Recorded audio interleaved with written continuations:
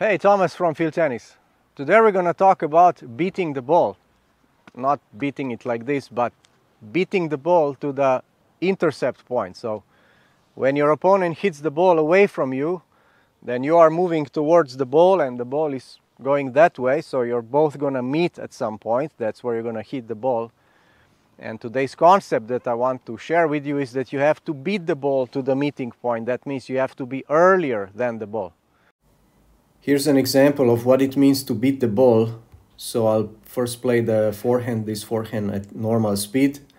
So here we go one more time that you have an idea. So I was there earlier than the ball. So now if we go a bit more in slow motion and we watch, so you can see that if you're watching my right foot, so this right foot, so as long as the foot is moving, I'm moving, right? So now at about this point the foot has stopped, right? So that means I've beaten the ball to the meeting point. I'm at the meeting point earlier than the ball. So I can even put a timer like this on the screen and see how much earlier I was there.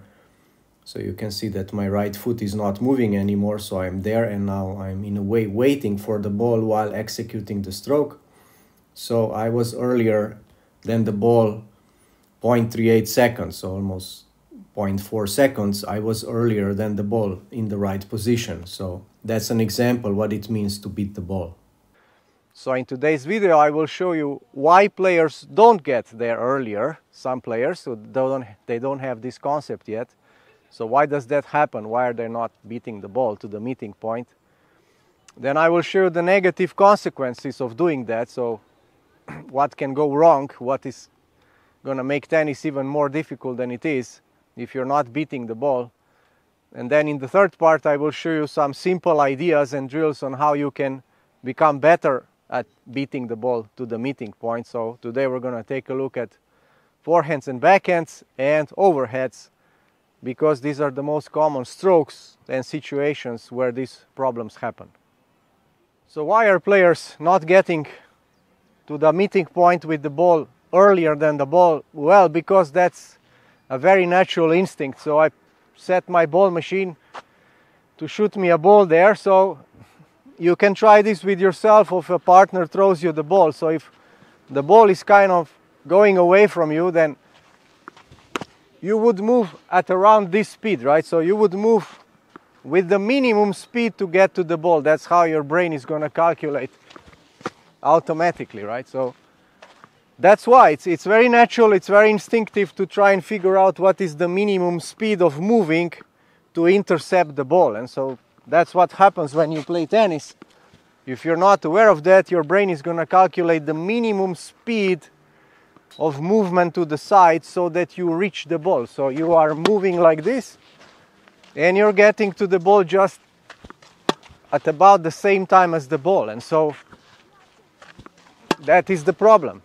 Why does that instinctually happen? Well, conservation of energy. It's very instinctive to do that. So when the ball is going like this, I want to conserve energy, so I want to move with the minimum speed, minimum effort required to get to the ball. So in reality I should have moved like this, like I'm here and ready and hit the ball. So I have to go very fast, very explosive, set up and hit, but obviously that requires more energy and faster reaction and going and understanding this concept. And though instinctually player might not get that, they are still in the conservation of energy and just trying to get to the ball. So again, the ball is coming, player wants to move. Oh, this is enough, I reached the ball, and it's not going to be good. So what is the main disadvantage of not beating the ball to the meeting point, to the hitting point, but arriving at the same time? Well, the main problem is that you will be still moving while you're hitting. So let me try and demonstrate. So the ball is going away from you. So when I'm hitting the ball, I'm still moving. And so a lot of movement is affecting the racket angle, the swing path angle, and so on. So that's the main problem.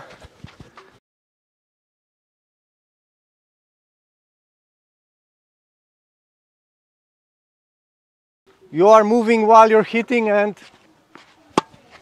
that will not be a good tennis stroke because there's just like too much interference in this stroke.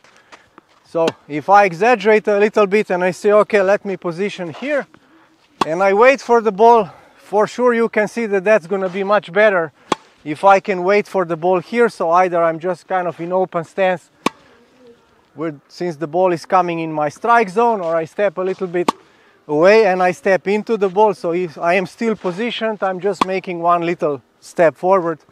So I would not count that as a movement. It's not a lateral movement because I'm already in the right space, in the right position to hit the ball. So this is just the weight transfer. So I'm waiting for the ball.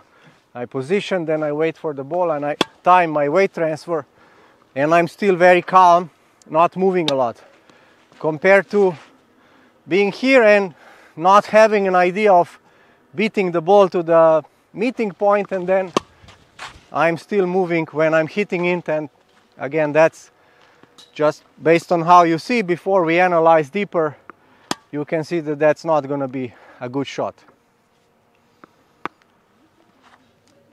So the second type of problem is going to be more technical. So I'll be demonstrating a forehand here, but the same idea applies to the backhand.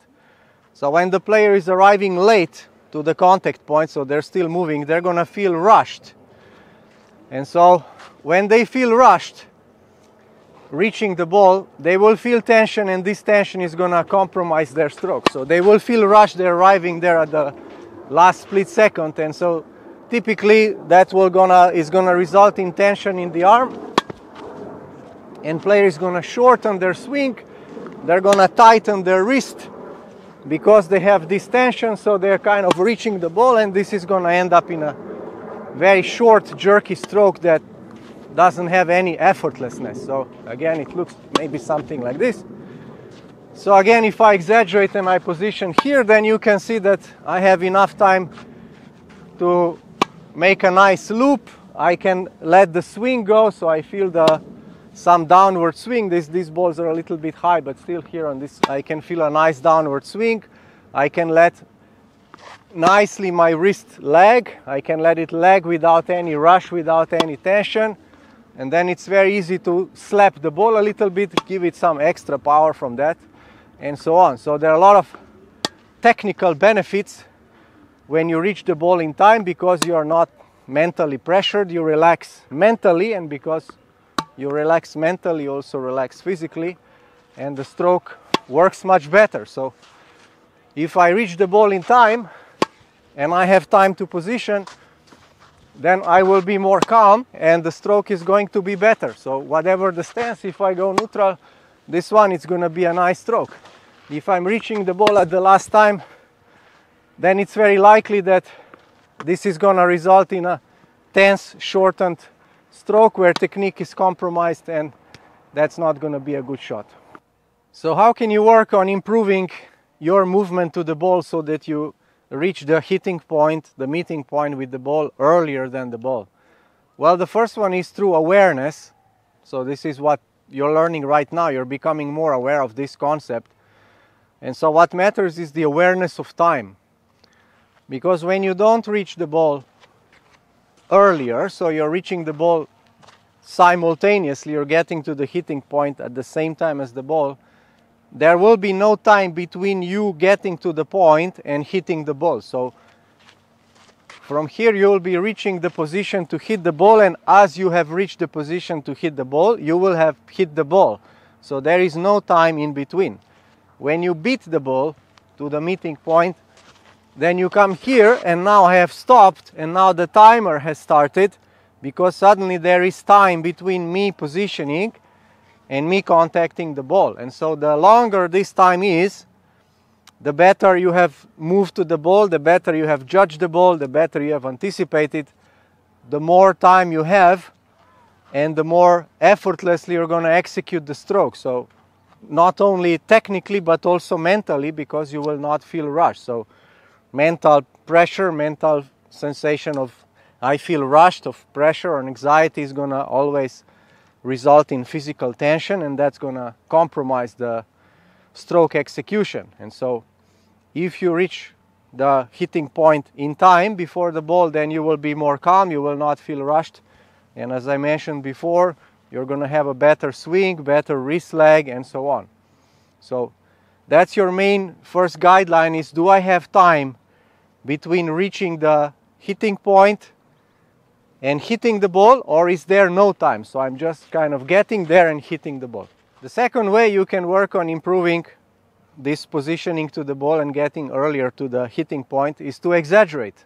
So that's what I like to do with players. So right now I don't have a hitting partner, but the ball machine will do. So what I exaggerate is that I position already in the right place. So I position the player already in the right place, so they're somewhere on the side of the court. So when the ball comes, they will feel, okay, I'm positioned, I'm not moving, so this ball is not very difficult to hit. So I want to give them this sensation, even though you're not in the middle of the court, you're somewhere on the side of the court, and the ball is coming to you, you can see that you have enough time to hit this ball, you're not rushed. So of course this is an exaggeration. And then the next step in exaggeration is that I ask the player to move before I hit the ball. So they will go from here, position, of course too early, so before they see the ball, they position and they feel this sensation of time. How does it feel to get to the hitting point before the ball and execute the stroke? And so that's the second progression, and obviously the third one is to play realistically. So I want to get here, position, and execute the shot and be aware, okay, I had a little bit of time between my setting up and hitting the ball. And so that time will then allow me to swing better, swing more effortlessly, have a better wrist lag, and so on. So all the things that we've talked about. So another situation that we must not forget, and that the beating the ball concept still applies, are short and deep balls. Today we're not going to go into deep balls much because it's going to make the video too long, and usually it's not a big problem if you don't beat the ball when going backwards, because you're playing a defensive shot in a big target, and it's not going to be a big deal if you're moving a little bit while hitting. But the concept still applies. So when you see a deep ball, you can try and go back quickly, set yourself up, stabilize, calm yourself down, beat the ball to the meeting point, and then hit it, and you're going to hit a much better defensive shot. But the more critical ones are short balls, because these are the balls that give you an opportunity to create pressure, to dictate the point, or even to finish the point. And so again, the same thing happens to players that are not aware of this concept. When they're getting a short ball, they will just move to the short ball with the minimum speed required to reach it. And so when they are reaching the ball, they are still moving. And by now you've learned that brings a lot of problems in terms of consistency and precision of the stroke. And so when we get a short ball, we want to beat the ball to the meeting point. I want to be there earlier than the ball so that I can set up, calm down, get a nice swing, get a nice wrist lag, forehand, backhand, two-handed backhand. They all have the same principles. And then I'm going to hit a much better shot. So I'm going to demonstrate you now with the Slinger ball machine a few times when I move in the wrong way, and then a few times when I move in the right way.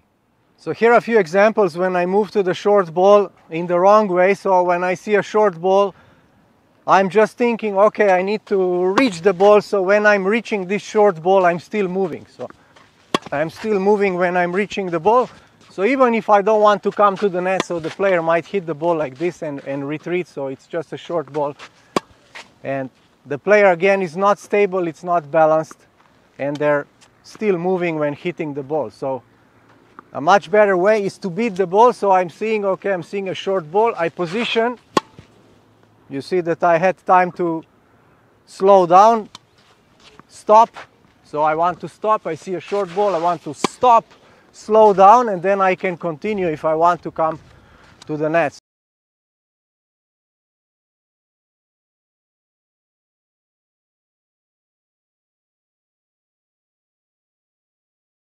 So even if I'm not coming to the net, maybe I will get to this ball in an open stance. Maybe I'm going to go from here short cross court and I'm going to retreat. So again, it's a short ball, so I want to be here before the ball. I don't want to get to the ball like this and moving while I'm hitting. So again, same principle. I want to beat the ball, I see a short ball, I move here, slow down, stop, execute the shot. So again, the same applies to one-handed and two-handed backhands. The next situation we need to also mention is the overhead smash and receiving the ball that's too short or too long. So again, players become a bit mesmerized by the ball and they don't have this concept in mind of beating the ball. So when the ball is coming, they are usually still moving when they're hitting the smash. So that becomes very difficult, right? So for example, if I'm a bit too close, and I'm receiving a deep ball, then the player will typically kind of move like this. They're not going to beat the ball. They will just move back and hit the ball like that. So I want to beat the ball. So if I start it here and I see the ball is deep, you see I had enough time to quickly move backwards, position and hit the ball. So either I have enough time to transfer weight on the front leg, or at least I stabilize and I'm hitting off the back foot. So I'm hitting off the back foot, but I'm stable, I'm not falling back. So that's different than something like this, right? So again, very important for the smash. And if the ball is shorter than I think, so if I go a bit too far, so player will again kind of like move through the smash. The ball is too short, they're gonna move rather than beat the ball. So I want to come here, position and beat the ball.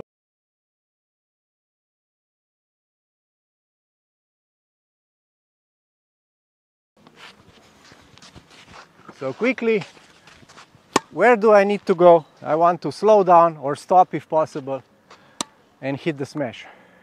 So in conclusion, beating the ball to the meeting point is a very simple concept that you should learn as a tennis beginner, but in case you haven't, you can still improve that even if you're an intermediate player.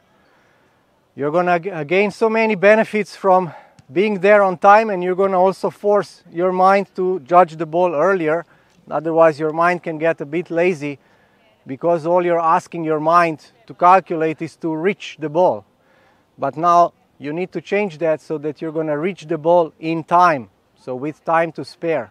And when you do that, you're going to see that the consistency and accuracy of your strokes is going to be much better. So thanks for watching, and I'll see you next time.